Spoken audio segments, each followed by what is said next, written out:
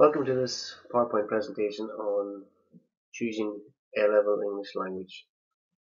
In this era of fake news and contested truths, the study of language is probably more important now than it has ever been.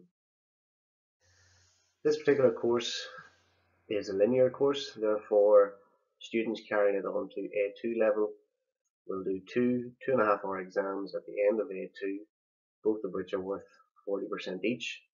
The final 20% is made up of an independent language investigation. That investigation allows students the opportunity to explore a particular area of language that they have an interest in and are passionate about.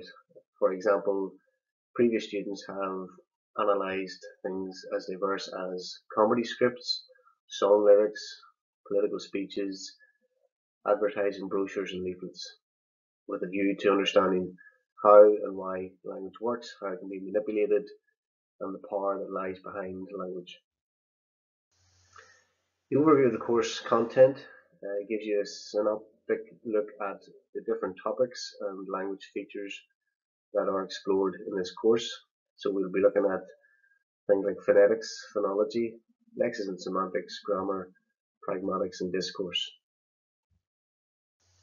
We also will be looking at language in a range of contexts. So for example, how the historical context, geographical and social context have shaped language over the years, and also looking at how language is closely tied in with our identity.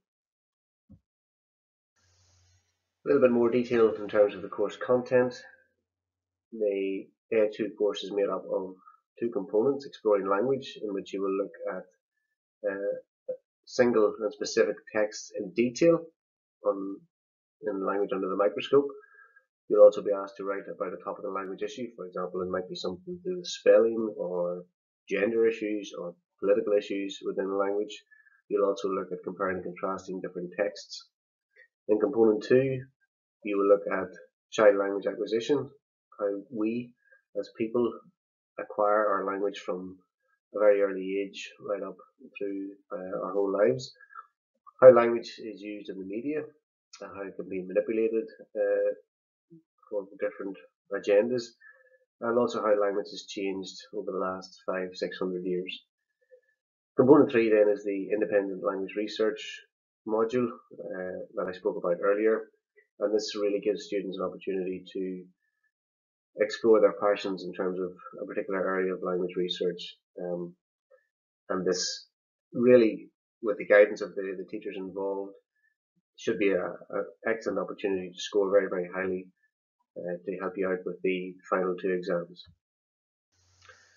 Entry requirements into A-level English. Well, it's a very different course from GCSE English language.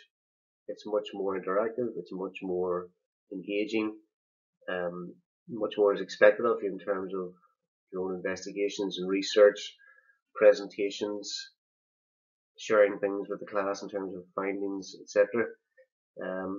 So we would primarily be looking for people who have an interest in language, want to explore how language works, and figure out and find out why language is important. We would sort of look to see that you have at least a grade B at GCSE. That's not to say that anything less would not be acceptable. However, a grade B would be a good starting point for any student at A-level. What are the benefits of studying English language A-level? Well, there are quite a number. You get to develop and enhance your research and presentation skills, and that is something you can use across other subjects, and is something that is a very desirable skill in terms of what employers are looking for. You will learn how to use language and manipulate language to suit different audiences and purposes. You will undertake independent research and investigation into an area of particular and individual interest, which will enhance your ability to work independently. You will also engage creatively with issues relevant to language and use, and develop your interest in and enjoyment of English. In terms of going on to third level education, English language A-level is regarded by the Russell Group of UK universities, which is a prestigious group representing some of the top universities across these islands.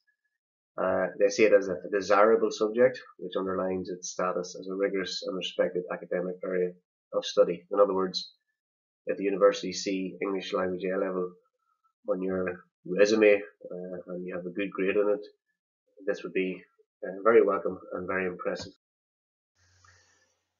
In terms of possible career pathways, I suppose the obvious ones would be things like journalism, advertising and media. However, the range of skills that you will learn through studying A-level English language will also be very beneficial in a wide range of areas, including law, research itself, teaching, web design, scriptwriter, drama, theatre work, etc. It's one of those subjects that will give you a very good footing right across the board in a whole range of areas. Any further questions or queries, remember you can speak to your individual English teachers. However, myself, Mr. Morgan, Mr. McMahon and Miss Kelly are currently the teachers involved in delivering the course, so probably best to speak with one of us. Good luck in whatever choices you make.